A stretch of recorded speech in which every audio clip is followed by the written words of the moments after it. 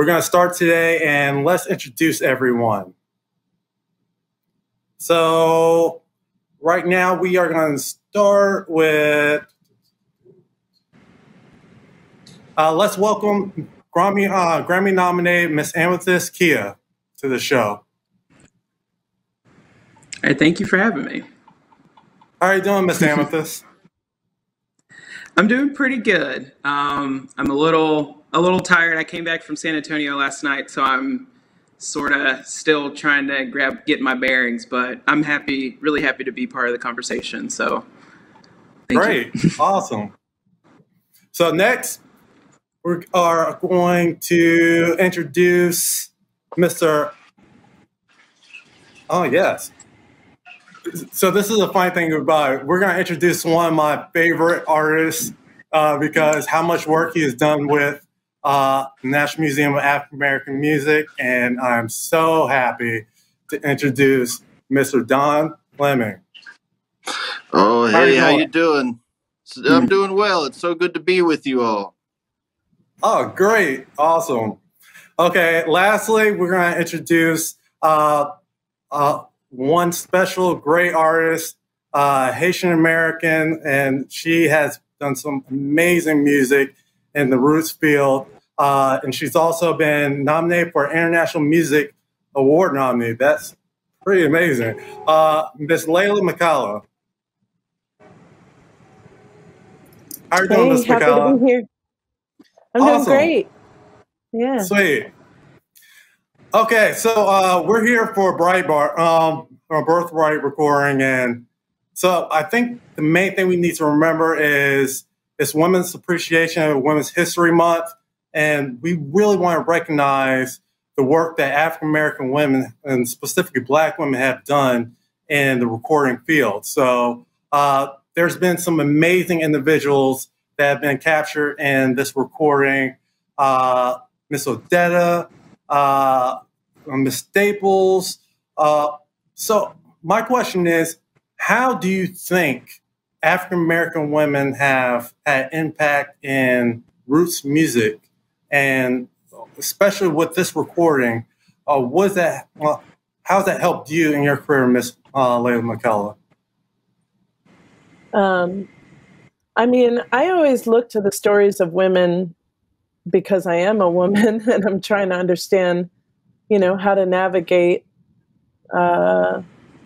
personally, motherhood and building a musical career, two things that have always been connected and always always in conversation of trying to reconcile those two realities, like women have always been making babies and also always been making music. So how do you fit that into the social construct of our society, I think, is the question that I ask myself a lot. And I look to women who have come before me on how they've navigated that. And, the one thing that always strikes me is like, the health of a society is very much based on the health of what's going on with women in that society. And so when it comes to the United States, I think that in the Black community, the health of Black women has greatly, has a great ripple effect on the health of, family units or communities. And women are always pioneers in that way, regardless of which generation you came from or you're coming from. That is always, at the top of my mind when I think about how Black women have navigated building careers. And we're living in a different time where we're not like necessarily, a lot of the music that I've learned from is from recordings. I haven't sat at the heels of a master musician necessarily to learn this music. And so I think that that's something that I see that's different from the path of women that have come before me. Awesome. But I mean, come on, man! You just asked me that the first question. Yeah, right out I'm the trying to be gate. dynamic here. Yeah, that's a big question. Well, I'll give you a little bit smaller question also, because again, with Mavis Staples and also one other person, Ed Baker, that was in this list, sometimes they are underrepresented in music, but they've had such impact as far as their careers. So are there any other women performers that have impacted you and your career specifically? I mean, I think about Nina Simone, Miriam Makeba, Ella Fitzgerald, oh my God, Billie Holiday. So many women. Yeah, those are the ones that come to mind immediately. Awesome. And of course, I'm from Haiti, so I think of a lot of Haitian women performers. Toto Vicente, Martha Jean-Claude, also very obscure in the Americana realm. Sweet. So, Miss Amythyst, I'm gonna throw that same question to you. Like, women's roles as far as in the music industry, and also, can you name some women that have impacted your music career also? Yeah, I think for me with music, I think Leyla made some amazing points. I think for me, having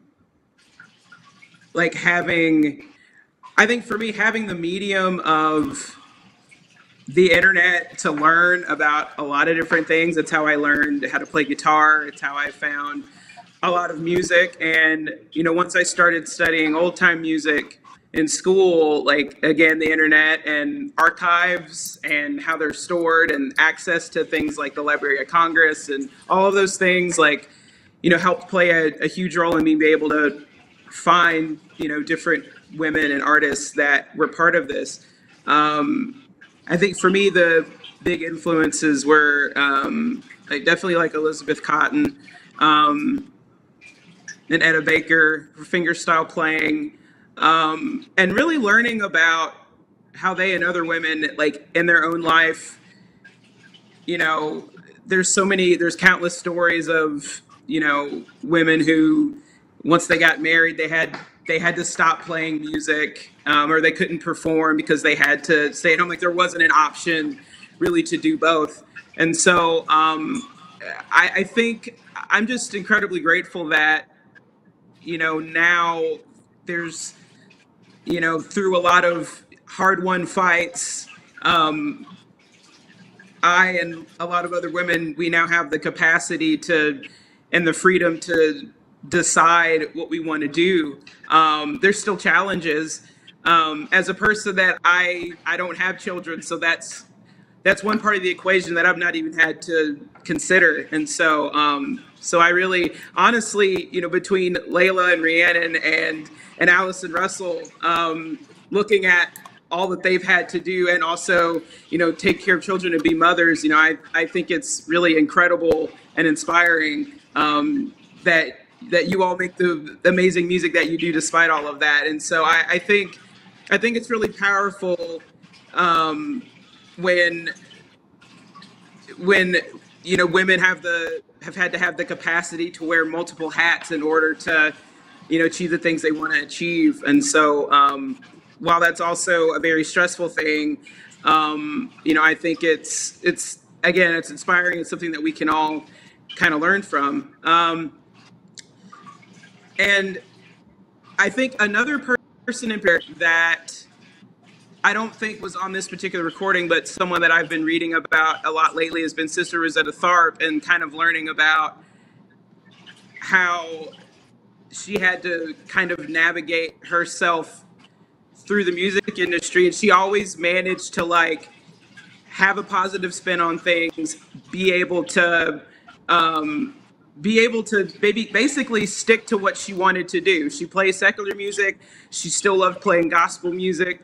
And the fact that, she had to deal with things like she had to have a tour bus because she couldn't stay in a lot of hotels and the places that she was playing. She was playing in front of thousands of people, but she couldn't even stay in a hotel. She had to stay on the bus. But she, in spite of all of that, still did what she loved to do. So I don't know. I think just seeing women, especially during the early part of the 20th century and the things that they had to endure, and so that I could do what I do today, I'm just really grateful that I'm able to do what I do, and just, you know, how we can ever repay that, I don't know, other than to continue to have these discussions and just continue to recognize the contributions. So I think that's really important. Sweet. Okay, Mr. Don Fleming, I'm going to end that question with you. Well, for Women's History Month, it's amazing to be able to honor all of these amazing pioneers. You know, I had the great fortune of meeting Odetta back in 2007, and I had a chance to meet her about 4 or 5 different times. And for a woman that was able to take on the mantle of a very powerful folk singer like Leadbelly and to be able to adapt it to her own style, I mean, that's something that is worth celebrating every day of this month as well as every day of the year if folks want to pull their Odetta vinyl off the shelf. But when I met her, she was so gracious, and it was great to just be able to, at that time, she was such a well-known figure that most people just didn't take the extra time to talk to her. So I made sure to talk to her and spend some time and made sure she felt good wherever she was. And just, it's wonderful to know that she's being honored in this way. Etta Baker, I unfortunately didn't get a chance to meet, but as I mentioned in my essay for Birthright, I wanted to make sure that people understood that there are people like Etta Baker who didn't make commercial recordings early in their life, but as they made their way into the folk revival of the 60s and 70s, she was able to carve out her own niche, and then also was a National Heritage Fellow, which is one of the highest honors that the United States government can give to a folk artist. So I wanted to make sure people knew that most of these artists, there were artists that were not seen, but there were artists that were seen in their lifetime. And so there's a balance. And then there's also generations of history that lead us to the present. So we have people like, I'm not a woman myself, but I am benefiting from the power of these pioneering artists, especially like Mavis Staples. I remember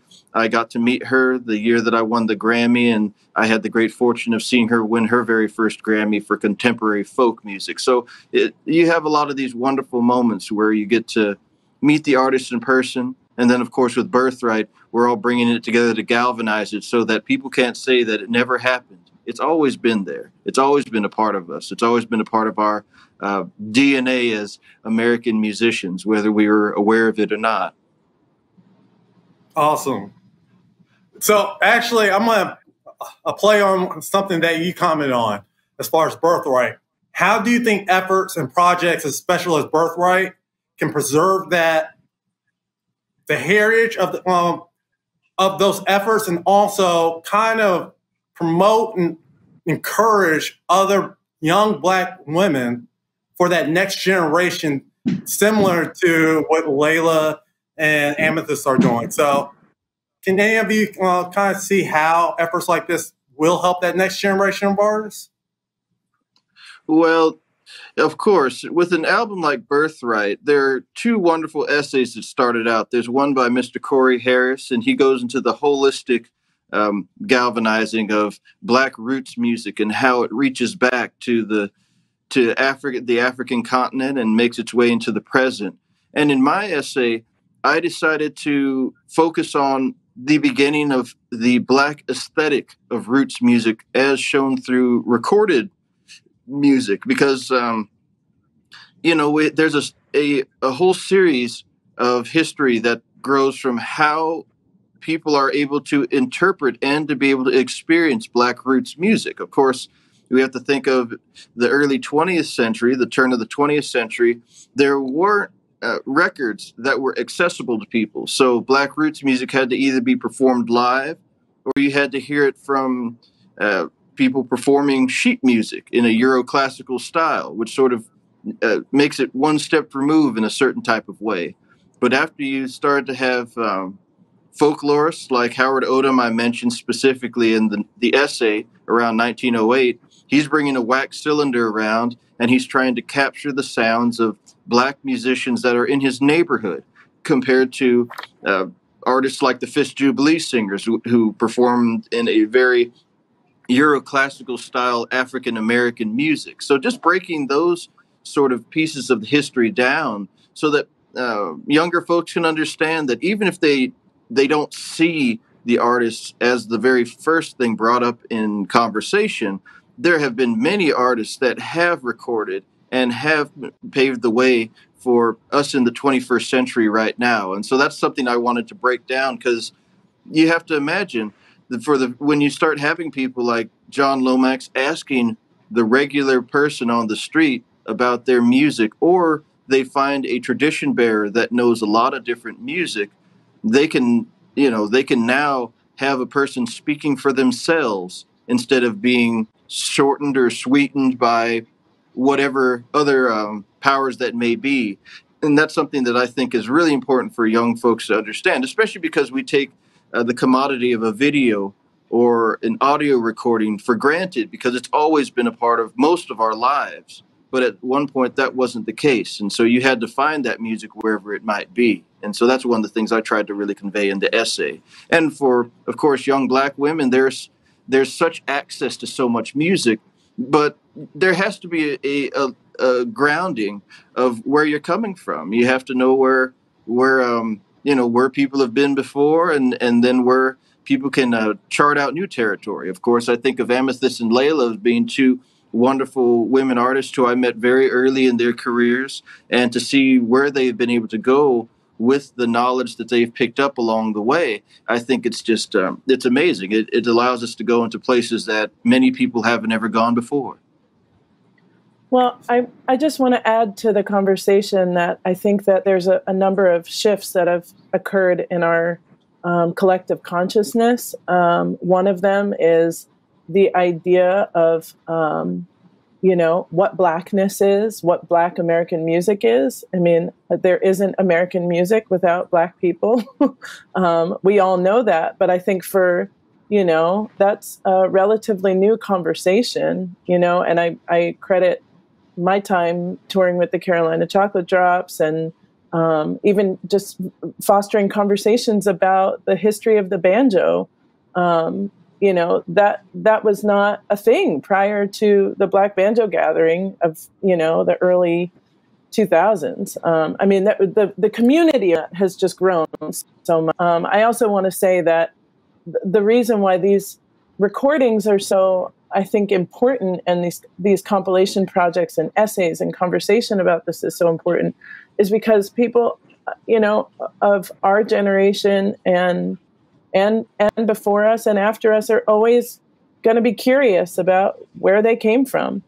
As African Americans, Haitian American, we have a lot of questions about our origins, and I think music really kind of serves as a guide for a lot of that kind of ancestral reckoning. I think also just the way that the record industry has changed, everyone is kind of lamenting the loss of the power of labels, but it has put in our individual hands so much more power for different ways to shift creatively. And, when I'm songwriting, when I'm trying to generate new work, I'm listening to recordings, I'm listening to what people are doing. And so that, it's just this well of knowledge that is so critical to progress, I think. Yeah, I think it's so important to have context when it comes to playing music.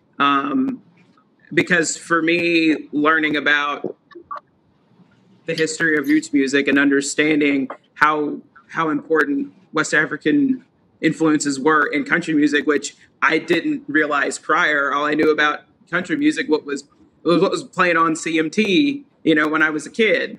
That's all I knew. When it came to bluegrass, all I knew was, you know, the Beverly Hillbillies and Deliverance. Like, I just literally no knowledge about any of it. And so having that context, it completely changed like my grounding as a musician, and it also gave me insight into all of the other music that I'd grown up listening to, things that don't even seem related on the surface, like, you know, listening to Nirvana or listening to any sort of like contemporary rock music, which is what was a lot of what I was listening to growing up. Like, you could trace all that back to, you know, Sister Rosetta Tharpe. You can trace it back to the you know, the gospel church. You could trace it back to the fiddle and the banjo. Like, all of this is connected, and the more people can see, the context of, you know, where they come from musically, the better.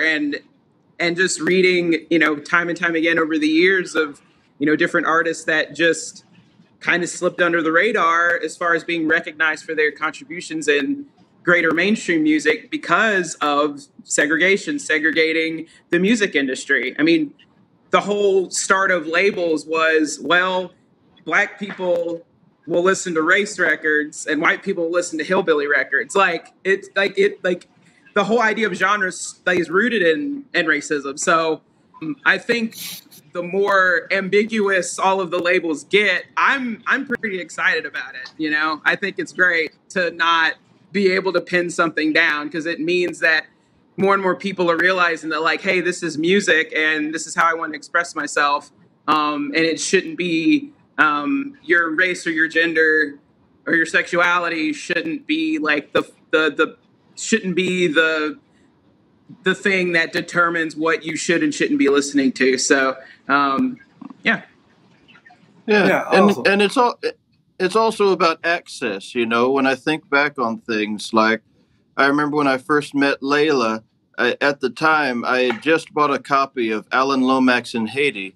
And I remember that seeing this young lady that was so interested in Haitian music and connecting with her Haitian American roots, I just flat out gave it to her. I think it was still sealed when I passed you that box set, Leyla, because I knew that she had a journey that she was going down that I couldn't go down because I'm not Haitian American. And so there's an extra connection she might have been able to make with it. And she did. You know, she recorded a few of the songs that are off of that box set.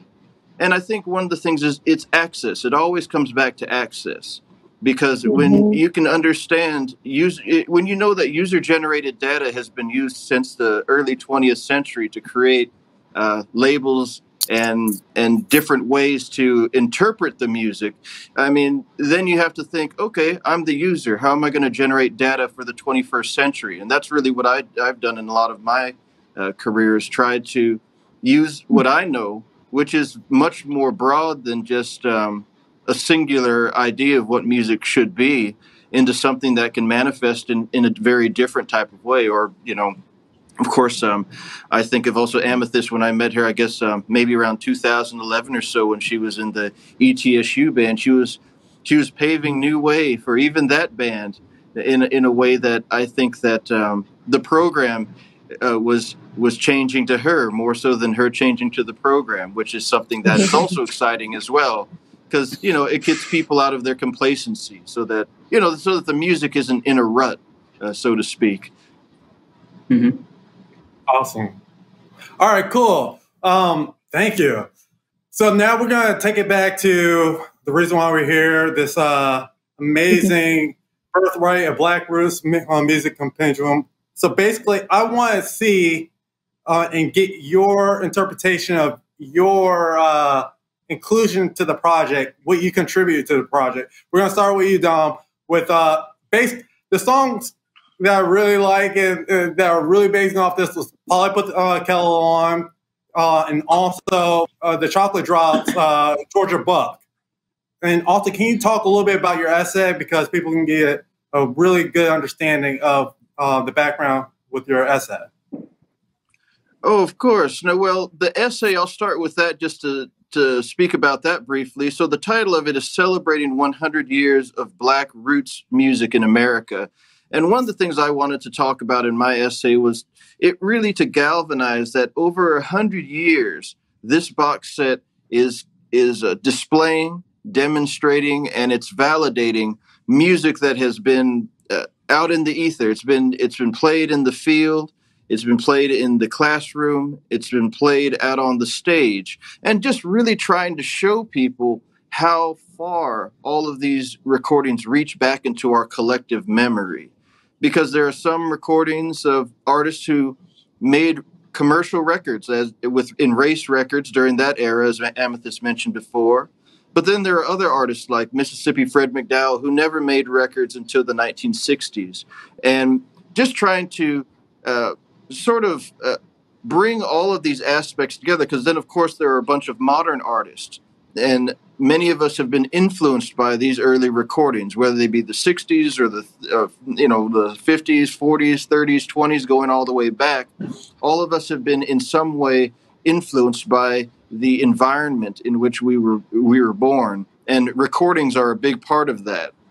Of course, there are people like Cedric Burnside, who comes from a deep family history of playing out in Mississippi. But even there, you have a moment where R.L. Burnside, his grandfather, was a person who met with Alan Lomax, made field recordings, and helped to galvanize Mississippi blues music in a way that now in the 21st century, it's just sort of it's almost like it's almost a part of the building that we're walking into with Black Roots music. So he's one of the cornerstones of the modern tradition in a certain way, and so that's one part of the essay. So it's quite detailed into talking about the different facets, going from the mid-19th century, heading all the way into the present, and really trying to also congratulate all of us on this compilation for helping keep the spirit of the music alive. So that's a bit of the essay.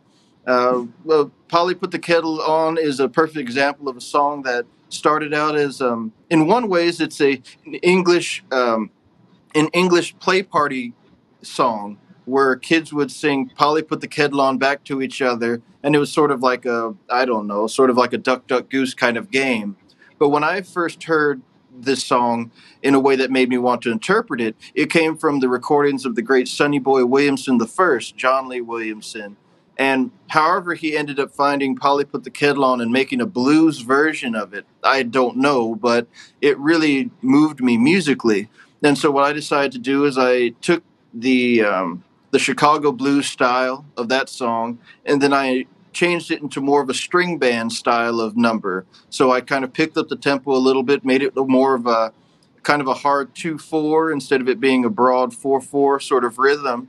And that was sort of how I came together with it. I feature a wonderful musician, Ben Hunter on the fiddle, Joe Siemens on the guitar and the background vocals, and then, of course, the legendary Guy Davis, another person who's been an inspiration for me for many years on the guitar and the vocals.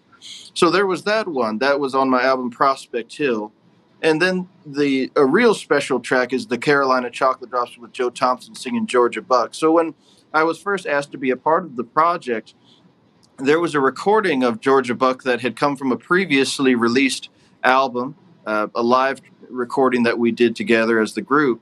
But for this one, back in 2006, I think after I made my way out to North Carolina and the later part of 2005, I met with Timothy Duffy over at Music Maker, and I set up a recording session with the Carolina Chocolate Drops and Joe so we could get all of Joe's repertoire down into for posterity, and we also get our arrangements that we had when we started to play with him. I wanted to get all of that down on tape.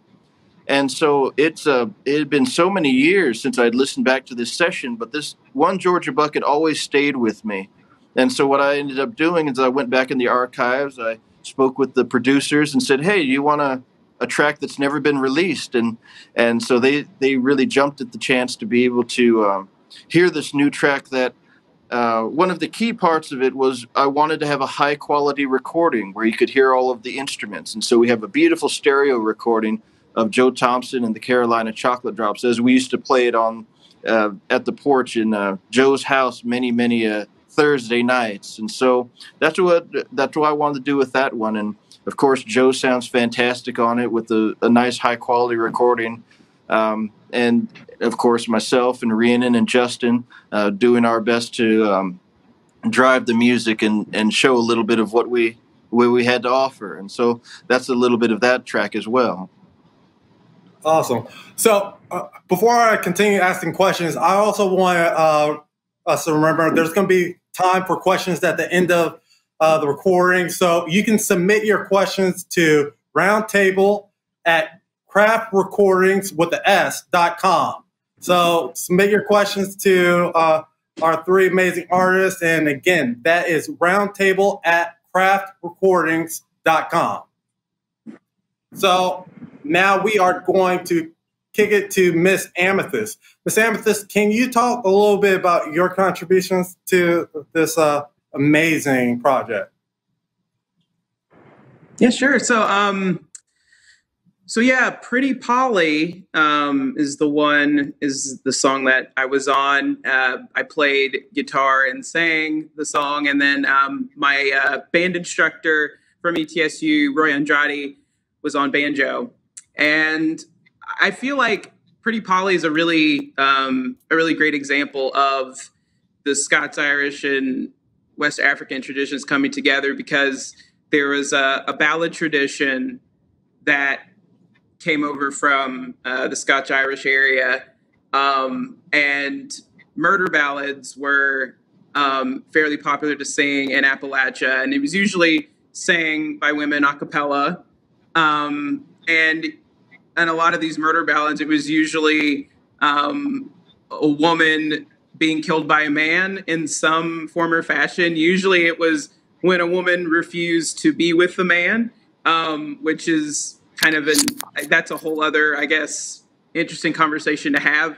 But, and usually like the woman dies in the end.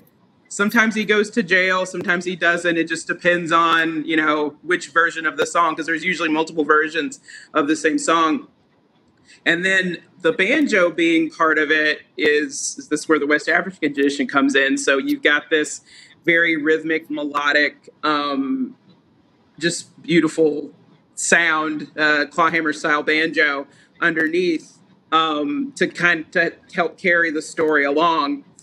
So in particular with that song, I went into the first time we ever played it was I was at ETSU, and I brought the song to the band to play, and also ETSU is East Tennessee State University. I don't know if I said that, and it's in Johnson City, Tennessee, where I still live. I went to the archives of Appalachia, which are in the Sherrod Library in Johnson City, Tennessee. And I was looking up various versions of the song, and there was one version that came from, I think maybe came from Oxford, England. I'm not 100% sure now. But there was another tradition within ballad singing where some of the endings and some of the themes would be supernatural in nature. So I found this one version. It wasn't called Pretty Polly when I found it, but it was all of the same verses were there. But the only thing that was different was at the end, William is on his boat trying to get away because he had killed Polly and buried her in the woods. And his ship crashes and he sinks to the bottom of the ocean, and he sees Polly's ghost under the water, and she has a baby in her hands, and the baby's covered in blood. So in the very end, and then he's screaming as he's drowning, as he's seeing Polly's ghost and the unborn child. And I thought, that's probably the best possible ending you could get for something so terrible to happen to an innocent person. So I added that to the end of the song, and every time I would play it, it was a verse that most people had never heard before. So that was just, one example of not only the power of what two folk music traditions can create when they're brought together, but also the fact that there's so many wonderful things to find there's so many wonderful things and versions of things to find that are out there, whether they're in an archive, whether they're online on online archives. So it kind of also showcases like how important, again, archiving is, because had that not been there, I never would have found that verse. So it's just a testament to the importance of that and the ability to find things and have access to things. So, yeah. Awesome. Well, Miss Leyla McCalla, I'm going to ask you about Money is King. Awesome contribution. So can you tell us a little bit about it?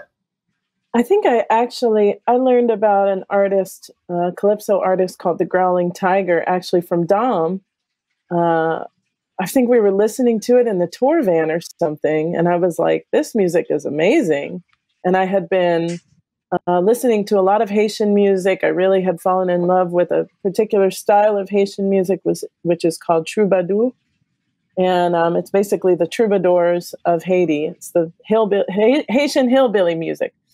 And a lot of the music is secular and really, kind of incorporates fables and just stories about Haitian people's lives, things that people are struggling with, a lot of political and social commentary. And so I discovered that music, and I felt like I had hit a nerve, within myself, just something that I really was drawn to, and I still am drawn to music that is, politically and socially conscious. And that's become a big cornerstone of of what I seek, what I seek to share and what I seek to listen to. And of course, nothing is in a vacuum. So that particular style of music from Haiti exists in so many cultures in different ways. And so I think the Trinidadian kind of manifestation of that music is calypso. And the old calypso songs are very much geared towards social and political commentary. And so I had written a song called The Capitalist Blues, and ended up being the title to my third record, and of examining the ways that capitalism is, suffocating us all. And I still stand by that. But Money is King just fits so well under that umbrella. And I love that song. I love that artist. I mean, the Growling Tiger, Neville Marcano, or Marsano, I'm not exactly sure how it's pronounced, was his name. And, there's kind of like this tradition in calypso music and Trinidadian music of like kind of posturing. So there's like the Mighty Sparrow, and a lot of the calypsonians have these names that are like very grandiose. And I just loved that. I loved that, that kind of pride and awareness of what we have to be proud of as Caribbean people. It fits. It fits well when you're trying to make music that feels, socially apropos. So that's where that song comes from, and had a lot of fun recording it. Awesome. Okay, so Miss Amythyst, you spoke earlier about country music, and especially the blending of different genres, your background in alternative music, how Nirvana and different, and also indie music has influenced you. Now, we have to recognize also how much Black artists have influenced country music specifically. So I know you have recently had your second time experience performing at the Opry, and that's really amazing. Yeah, so I kind of want to start with you, but how do you see like African Americans' influence on country music, and how has it lasted? Yeah, well, I think again, I guess obviously we all can agree and know like the origins and how that has obviously always been an influence, but wasn't really readily recognized until, I guess the past maybe 10 or 15 years, slowly but surely. But even even as country music continued to like evolve and shape through the 60s, the 70s, all the way up until now, the styles of singing, the instrumentation, some of the rhythms were still inspired by rhythm and blues. So Black musical influence has always and has continued and will always continue to be a part of that, regardless of the color, the shade of the face that's singing it. I think there was a documentary that I was part of that's on Amazon Prime called For Love and Country, and it interviewed me and several other contemporary Black country Americana musicians. And oh my God, his name literally just escaped my brain. Maybe it'll come to me. Breland. Okay. And during Breland's interview was incredibly enlightening for me, because he said that once he realized that mainstream hip hop producers and mainstream country producers were both doing top line writing. So there would be a beat that would be created, and then they would sing or write words over it. When he realized that they were doing the exact same thing in hip hop and in country, he was like, well, let me give this a shot, And so that was really enlightening to hear that, because at that point, I didn't really realize, because I hadn't been really listening to a lot of contemporary country music, but then I started listening to some more of it, and I was like, this could be played on hip hop radio. The only difference is that there's a twang in the voice. It's the only thing that I guess that would distinguish it, alongside of, the face of who's singing it. But again, that's, once again, like that influence is there. And again, I think it's really impossible, especially with American music, because of how everyone came here, whether voluntarily or involuntarily. Everybody brought their music traditions with them. And it's just, there's no such thing as a pure form of music. Even when there's people that try to say that, there's pure bluegrass or pure old time music, it's like, pure of what? Like what purity what are we constituting as pure, other than just because we see mostly white people doing it, Yeah, right, exactly. And why that's a thing. So yeah, I mean, I just think that like, just the influence, just because of the nature of how American music formed, like it's just these different, so-called genres of music, the musicality of them, they really can't be separated. And I think it's awesome. I think it's amazing. But I think, again, it goes back to the visual. It goes back to marketing.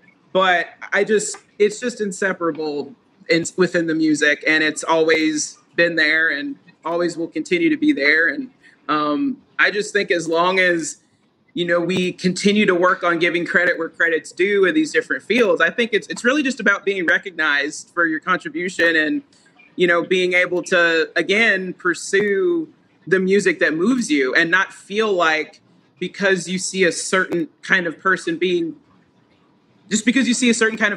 promoted or a lot of money's being put into them, that they somehow are representative of all people that play the music, which is, the power of media. So the more of us there are, the more people can kind of realize, hey, this is, so yeah. Awesome. Ms. Leyla, how has Black individuals really influenced the country music genre? I mean, country music wouldn't exist without Black people. It's like, it's not, I don't know if we can say like, how have Black people influenced country music? It's like country music, it doesn't exist without Black people.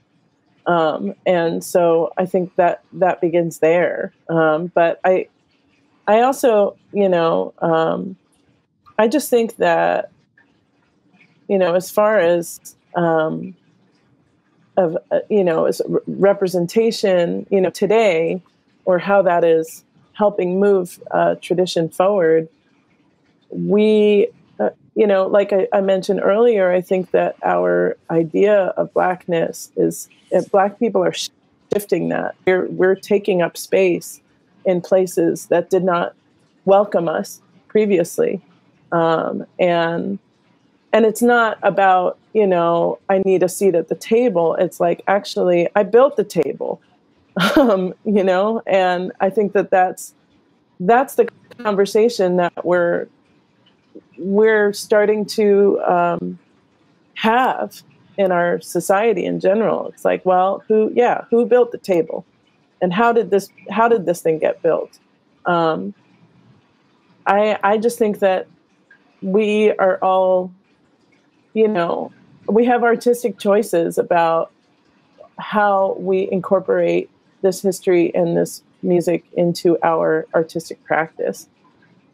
And, I think all of us are making work that is not just about preservation.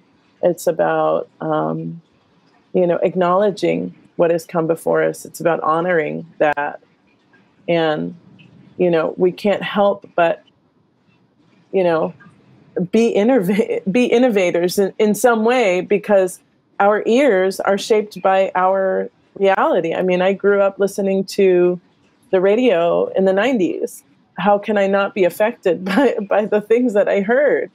And how can that not be a part of my conception of music in general? And so, I don't know if that completely answers the question, but that's where I'm coming from with it. All right, and I'll end it with Mr. Don Fleming. Yeah, well, to reference one artist that is on Birthright, I'll mention Leslie Riddle and his great version of the Titanic, the song "The Great Ship Went Down." One of the things to think about when it comes to country music and Black people in influencing it and fueling country music is, when you think about it, think of a song like "Will the Circle Be Unbroken?" Now, if you know that song comes from the Black church tradition, it's still a Black song, even if it's sung by a white person. So that's one way to think about it. Or think of a song like John Henry. Now, there's never been a white John Henry. And that's one thing to really consider when you think of people singing those songs, whether they're white or Black. They're expressing the struggles and the trials of Black people. And so that's something to just consider to start off. When it comes to Leslie Riddle, I think of country music and Black country music in sort of four tiers. The first one are people like Leslie Riddle, who are African-American musicians who fueled the birth of country music through their songs. And then because they influenced people that became famous in country music, they're part of the fuel that makes country music go. With Leslie Riddle, in his case, he was good friends with a guy named Steve Tarter, who was Steve Tarter and Henry Gay. They were two musicians who played on the famous Bristol sessions, which is known as the Big Bang of country music in many parts of the country music field. So Tarter and Gay, they had a sporting house, and Leslie Riddle used to hang out with a blues singer named Brownie McGee. And one day there was a white musician by the name of Alvin Pleasant Carter who met with Leslie. They became friends and traveling companions together. And AP would write down the words that he would find in these obscure hollers in Virginia and Tennessee and whatnot. And Leslie would remember the melodies that the people that they would meet would sing.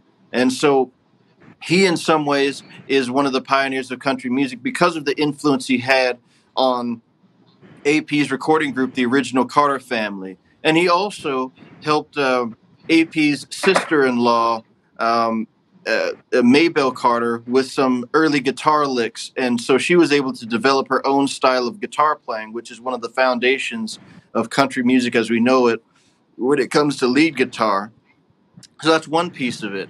you have a second part of it where you have African American performers, people like B.B. King, Betty LaVette, Solomon Burke, soul artists, and their interpretation of country music material, such as a song by Willie Nelson, for example. Just to throw one out there, Nightlife is a great song that B.B. King turned into his own version of country music, which is different than you might hear it in a traditional country music setting.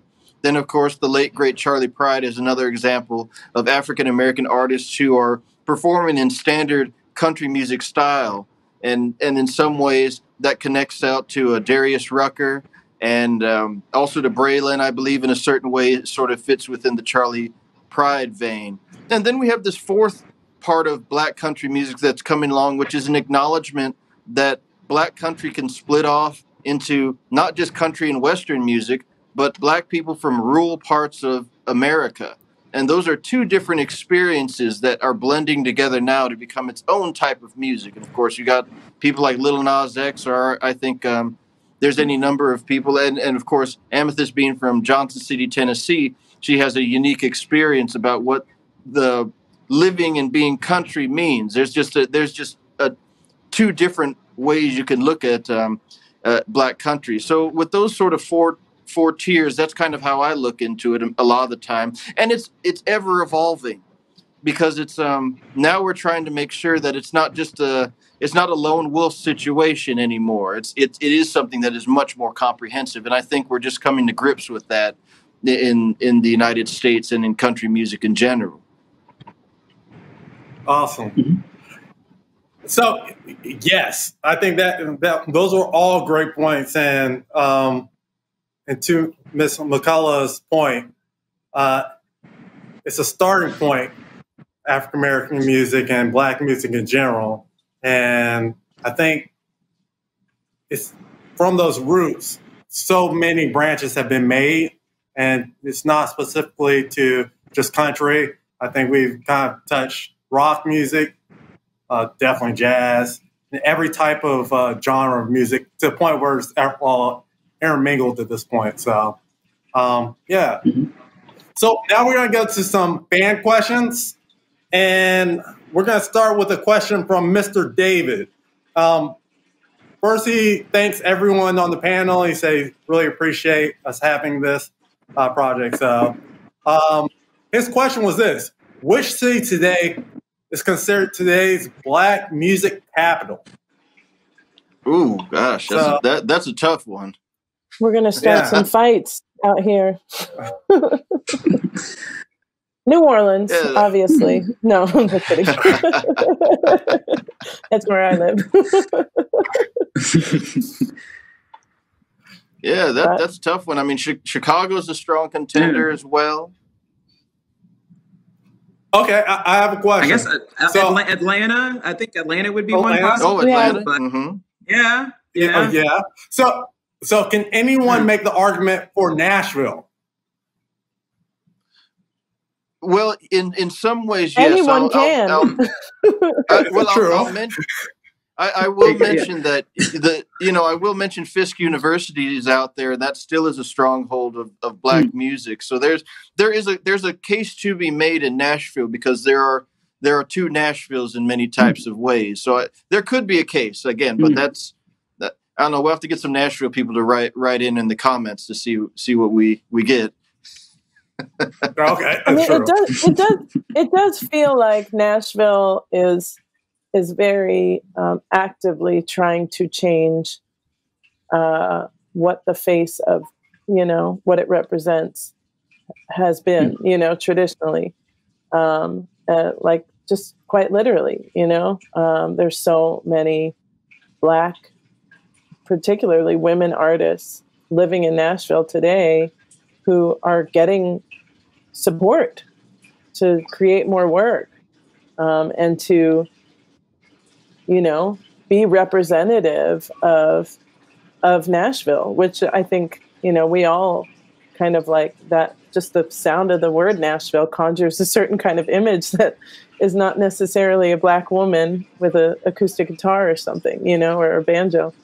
But, I feel like there's a lot of kind of advocacy happening for Black music in the Americana folk realm that feels new.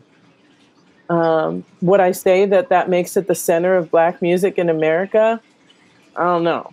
I just don't believe in that kind of thinking, to tell you the truth. Yeah. I don't think that there's Black people everywhere in the world. There are Black people all over this country innovating, making interesting music, trying out different sounds and different things. Mm-hmm.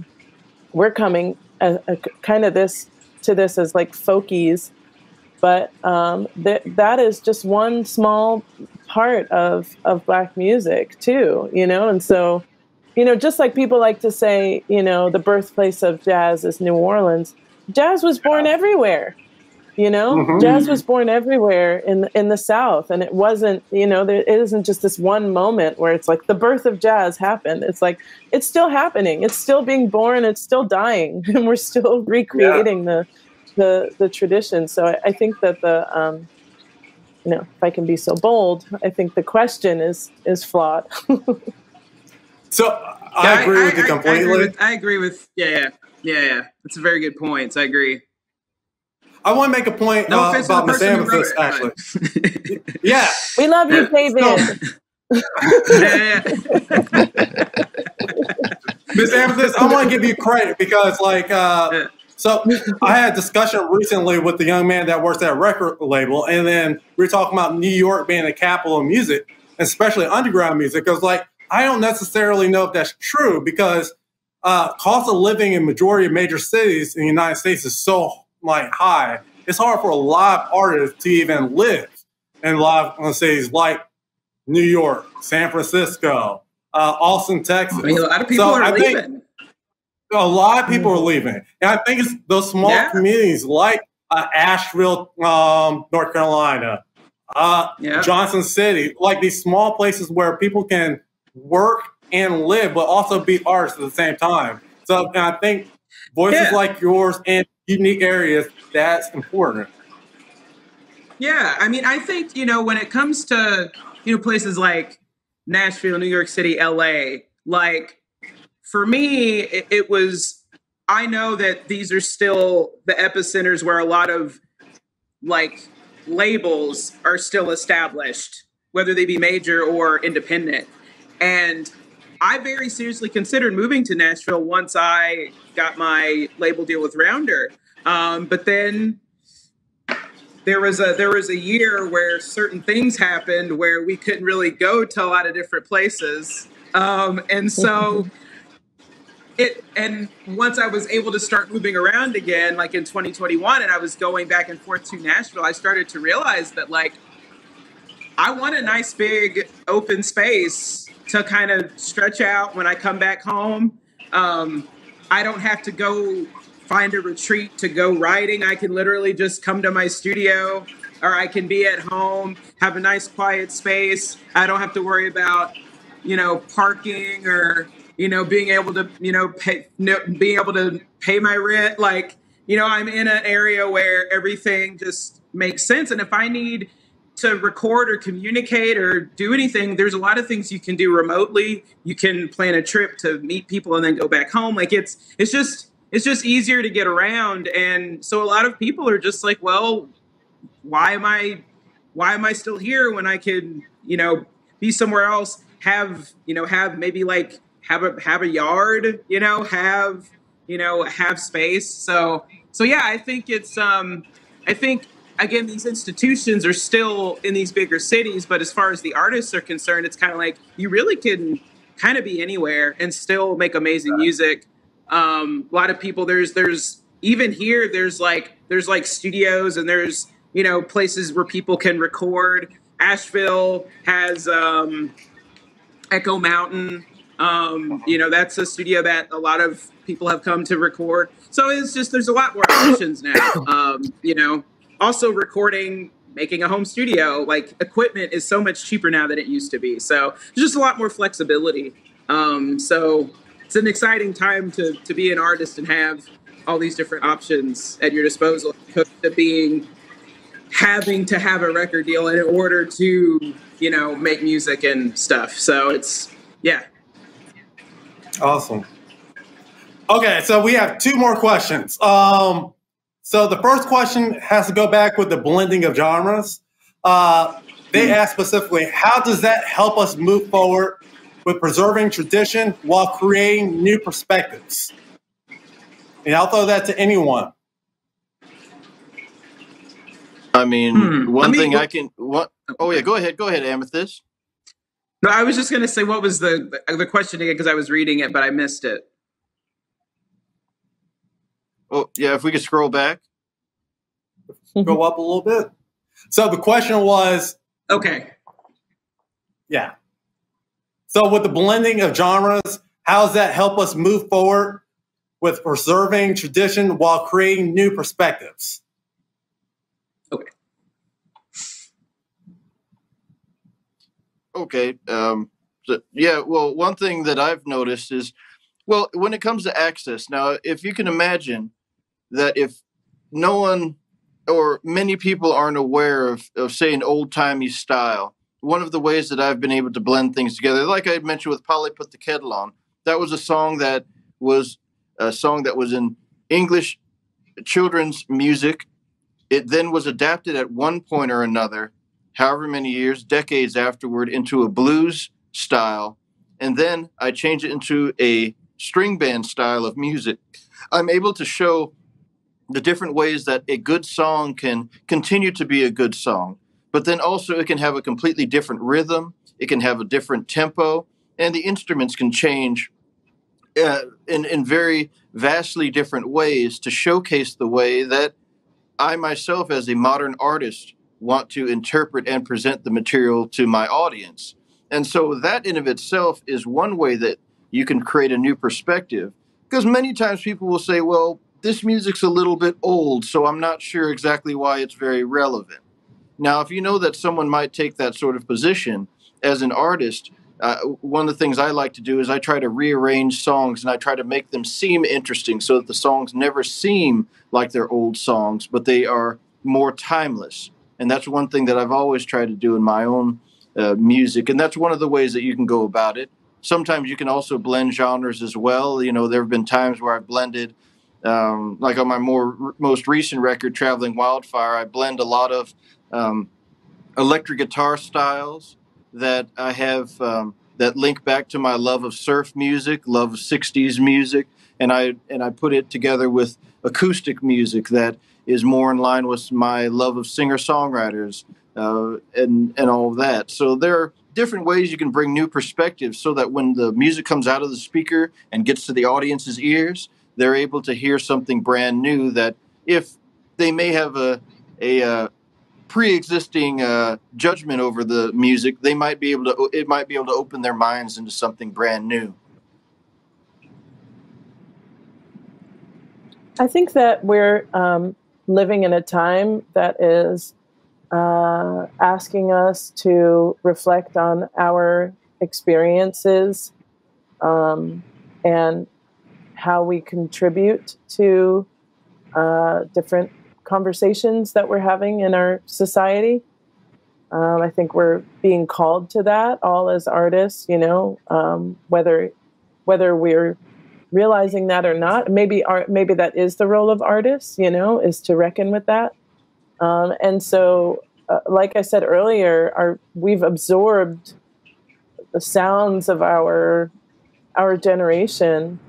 And so even when you love traditional music and you're looking back and, you know, wanting to learn things from it, I think it's inevitable that kind of can come through unless you're, you know, attempting to make a more museum piece, you know, recording. But I think that there's a lot of kind of stepping away from that. I think we're being asked to incorporate our own personalities and experiences more into the music, and so that you can't help but arrive at a new perspective. I think that's just part of the cycle, you know, of being an artist, is like realizing that there that is maybe the work, that's the work of our times. Mm-hmm. Yeah, I think for me, like the 3-finger style playing that I learning old time music, that, and also the old time backup rhythm guitar, both of those styles are things that I continue to use in my own music. A lot of the melodies are inspired by the songs that I learned. So yeah, it's always, now that it's permanently become fused within me. And so anything that I create, that's always gonna live on, whether I am doing an actual traditional song or whether it's an original song. I mean, it's really, really helped shape my songwriting. So, and it's something that, I always try to bring up when we're talking about it is, those, learning those styles is just, again, forever changed, how I make music. So yeah, I think for me, it's really about moving forward, just always. And also I have ideas and plans to, like, moving forward to always either, whether it's in my set or on a recording, still play an interpretation of an old time song, because I feel like it's always going to be important to point back to whoever's a new person, a new listener. I can be like, hey, this is a huge part of what I do. Maybe go check some of that stuff out too, and try to share the love and the history of it. So yeah, that's kind of my way. I want to continue to try to do that. So awesome. Okay, so I'm going to end it with this question right here, and this was the last submission. So what are each of you doing next in your own work, and what are you looking forward to? We'll start with Ms. Leyla McCalla. I have been doing a lot of, I've done a lot of projects that are kind of about the past. My last project is called Breaking the Thermometer, and it's an exploration of a lot of research that I did at an archive of Radio Haiti, and the stories of these very brave journalists who put their lives on the line to be able to tell the truth and fight for freedom of speech in Haiti in the 70s and 80s and 90s. And it's brought me to this place of being really more curious about asking questions about the future. And so I've been looking to mostly women, Afrofuturist writers, and doing a lot of reading and songwriting based on the things that I'm absorbing from those philosophical sort of teachings. And we'll probably make another record from that. Okay, Miss Amythyst Kiah? Well, right now, and for the past several months, I've been just really diving headlong into continuing to grow and learn as a songwriter. It's been really amazing to be able to now actually carve out time to just, especially I think during the early part of 2022 and the early part of this year, to just have days where I go to the studio and I'm just working on songs. That's what I have always wanted to do. I took a break from that to focus on learning folk songs and just really absorbing that history. And now, I'm kind of coming back to writing songs and still incorporating those things that I've learned within my songs. So I'm still doing that. And a lot of the songs, I've actually been doing a lot of the songs now, I'm really able to kind of focus on my observations and the things around me. Whereas the first record was a lot of me just dealing with my personal stuff and how it's gotten in the way of me being able to like really like self-actualize. And I kind of say that with air quotes because I feel like you're always kind of growing as a person and finding new things out about yourself. So there's never going to be this finite thing of like, you know, I figured it all out. But now that I've been able to move past that stuff, and a lot of the songs that I used to write were based off of my emotional turmoil. And now that I don't have that happening as nearly as often, and I'm generally like, things are generally pretty good, it's like, okay, well now what do I write about? You know? So having to kind of rediscover new ways to write songs has been really amazing. And it's been great to finally write songs and not have it be so intense and like, and heart-wrenching. It's just like, now it's like, I'm just enjoying it. So a lot of that joy will be, I think, reflected in, once I go back in the studio and record these new songs. So yeah, just a lot more songwriting, and yeah, it's fun. Awesome. And we'll end it with Mr. Don Fleming. Well, I will say that next in my work, I just did release a brand new record, Traveling Wildfire, on the 24th of March. So that's brand new. And with that one, nice. I wanted to break it. I wanted to break it down in a couple of ways. You know, I wanted to jump into the country music conversation a little bit. So I brought out a few songs that I had written in the country music style. One of them is a real old one that goes back to 2008 called Slow Dance With You. But then I was able to write a few more that take me up to the present. I also wanted to go back into my love of the Black West. My previous album, Black Cowboys, was inspired. It inspired a couple of tracks on the new record. And then also reaching back into some of the old time music people know. So on the front end, it's more country and Western. And then on the back end, I go into some of the old time folk styles, sort of like I've done before, but found some new material, found some different stuff from the Library of Congress, and also from spending time with my friends that also collect records and getting some new material that way. So that's something I have going on there when it comes to my personal artistic, what's next and what am I looking forward to. But I would be amiss if I didn't mention WSM and my show, The American Songster Radio, where I'm getting a chance to present first interviews with friends that I've gotten to know over the years, and getting to break down into some of the deeper conversations about what roots music mean to them, and what are some of the deeper stories that we can find out when we just kind of break through the artifice of what's your new record and how are you doing. And so that's one thing. And then this season we're focusing on Traveling Wildfire, where I'm playing different songs that have changed my life from my record collection. So that's kind of the other part of my trajectory. And then, of course, writing essays like the one I wrote for Birthright. That's another aspect of my own love, because when I went to college, I got a BA in English, so I learned how to write things critically. And so as I go along, just being able to write more critical essays that are talking about where we've come and where we're going in the music, that's also something that really gets me thinking about the future often. When you're doing a record, it always feels very present to you.